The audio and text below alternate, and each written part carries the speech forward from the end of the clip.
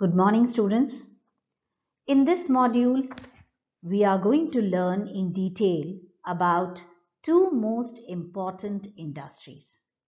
They are major industries and they include the iron and steel industry and the cotton textile industry.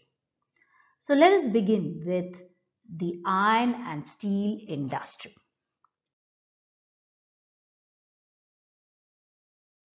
Now, the iron and steel industry is also known as a basic industry or feeder industry because it provides the basis for operation of other industries. So here we can see that all these rolls of steel are used by other industries for making several things. Here the reinforcement bars are used for construction purposes. All these pipe-like structures which you see, they are used for several purposes or for manufacturing several big and small things like screws, nails, etc. Now, the iron and steel industry is a heavy industry because it uses bulky raw materials and its inputs include iron ore, coal, limestone, manganese, labor, and huge infrastructure. Now, refining of iron ore is done in a blast furnace.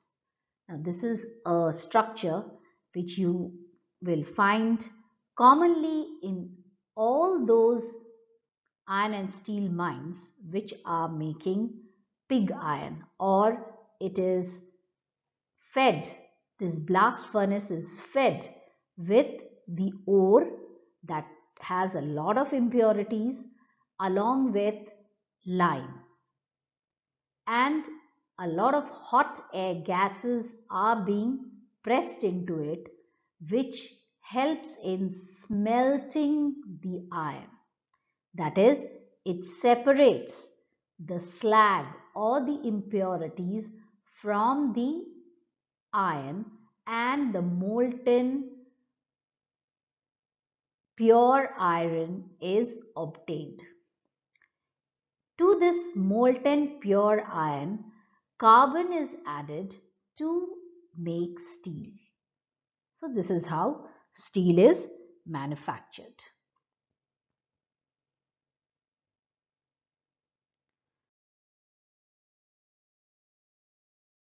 Now, as far as the distribution of iron and steel industry is concerned, the USA has a large number of iron and steel producing centers. Here you can see clusters of iron and steel industries in the northeastern part of USA, and the producing centers include Alabama, Pittsburgh, Youngstown, Chicago, and Gary. All these industries are clustered over here because of the availability of a large number of the raw materials which are found in the vicinity, and that has helped the iron and steel industry in USA to flourish in this particular region. Elsewhere in Europe, we find there are several well-developed iron and steel industries, and they are located in United Kingdom, France, Germany, Luxembourg, Poland, Belgium, Sweden, and Ukraine. Russia and China also have a huge number of iron and steel industries.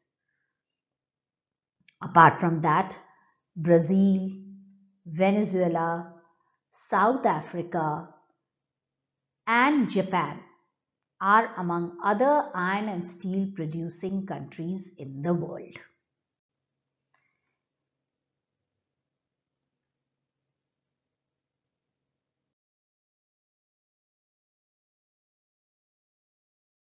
In India, The iron and steel industries are concentrated in the Chota Nagpur and Deccan Plateau region. The main centers are Jamshedpur, Bokaro in Jharkhand, Kulti in West Bengal, Bhilai and Rourkela in Chhattisgarh and Orissa respectively, Durgapur again in West Bengal, Bhadravati, Vijayanagar in Karnataka, Vizag in Andhra Pradesh and Salem in Tamil Nadu. Here also we find that iron and steel industries have developed in those areas where the raw materials are found in abundance, because this helps in cutting down of transportation cost and that reduces the price of the production.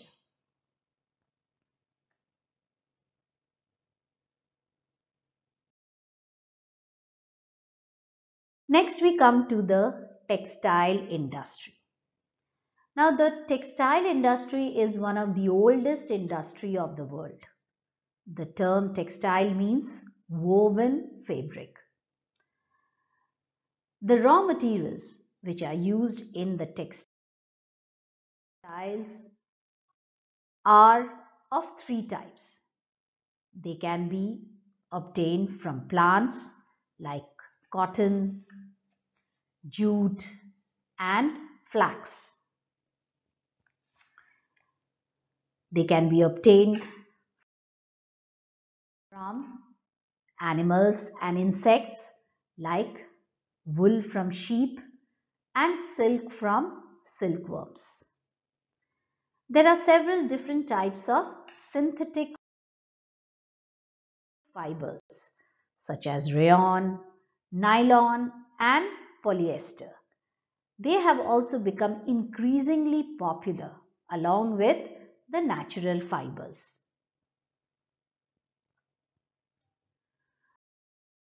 However, cotton is the most popular fiber. The Industrial Revolution brought about a dramatic change in the cotton textile industry during the Industrial Revolutions due to several different types of inventions. For example, the flying shuttle. Now, this flying shuttle was one of the key developments in the industrialization of weaving. It allowed a single weaver to weave much wider fabrics and it could be mechanized. Weavers could also weave at a faster pace due to the invention of this flying shuttle. In 1748, the carding machine was invented. Now, this carding machine helped the fibers to be kept at the same length and also eliminate the impurities present in the cotton. Besides this, the spinning mule, which was invented in 1779, helped in producing cotton yarn and thread. Work became faster and high quality of yarn was produced. All this led to the rapid development of the cotton textile industry.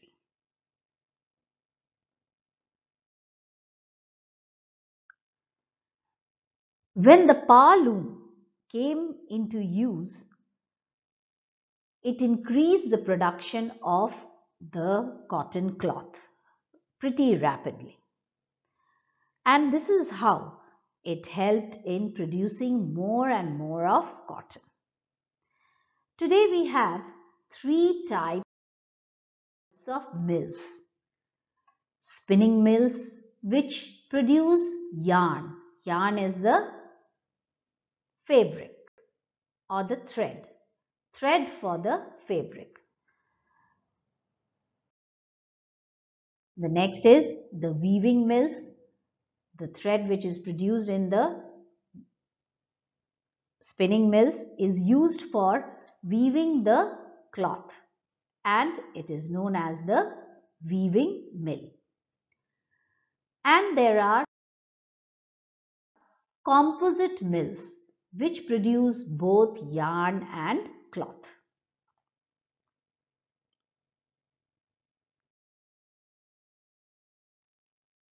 Cotton textiles are mainly manufactured in USA, especially in the eastern part where the climate is very mild.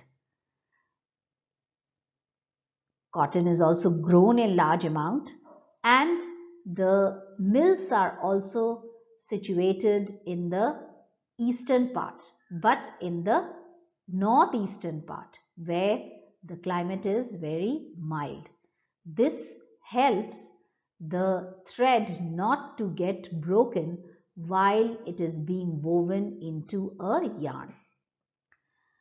The UK, China, India, Russia, Japan, Brazil, France, Spain, Italy, and Egypt are the most important cotton textile manufacturing countries of the world. India is also not behind.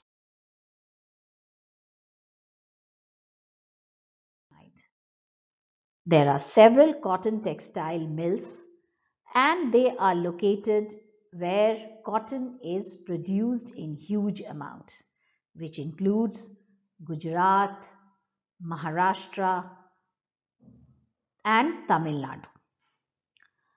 Kanpur in Uttar Pradesh, Nagpur in Maharashtra, Sholapur in Maharashtra, Indore in Madhya Pradesh, Coimbatore in Tamil Nadu, and Delhi, our national capital, are among the other centers of this industry.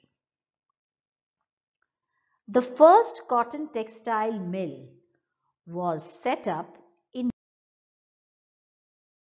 Mumbai in 1854. Also, Mumbai is the largest center of cotton textile production and is thus also known as the Cottonopolis of India.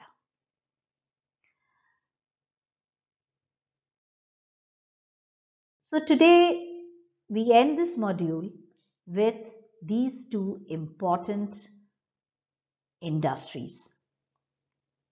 In the next module, we will come up with several other important industries, though they are not as major as the iron and steel industry and textile, but nevertheless, they are also very important for the development of the country.